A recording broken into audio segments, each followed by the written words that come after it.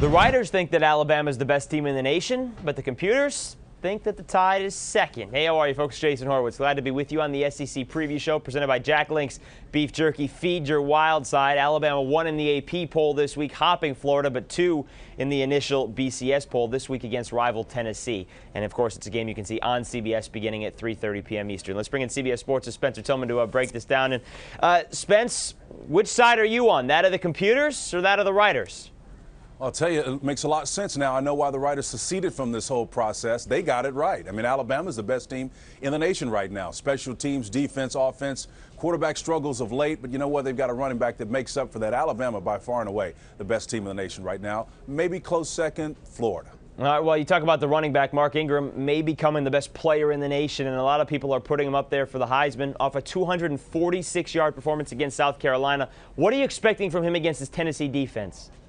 Well, listen, Monte Kiffin, the defensive coordinator for Tennessee, is very, very well studied in terms of being able to understand how to gap and block and do the things that are necessary to prevent a guy like Ingram from busting out on him. He knows how about lane integrity, how to fit people up on the defensive side of the football.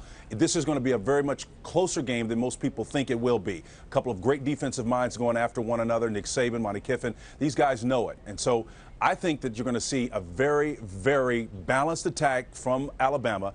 I think you're going to see Mark Ingram eclipse the 100-yard plateau, but I think he's going to do it painstakingly with a ton of carries. But it's going to be a physical game, a dominating game from that standpoint, but a lot of bruises in this one. Well, he certainly knows about that. He's been carrying the load right now for Alabama with the struggles of the quarterback last 2 weeks for Greg McElroy. What about Tennessee, Spence, in this game offensively? Had the bye last week. Before that, they hammered Georgia at home, and Jonathan Crompton looked like a really good quarterback. Was it just one game, or do you think he's starting to get the idea of how to make some plays? Well, as impressive as he was, Jonathan Crompton, the quarterback for Tennessee, against Georgia, he was equally unimpressive against the prior competition. So I'm not sure if you need to be drinking the orange Kool-Aid quite yet. Okay, he needs to show with consistency that he's able to prevent throwing interceptions in critical situations in particular.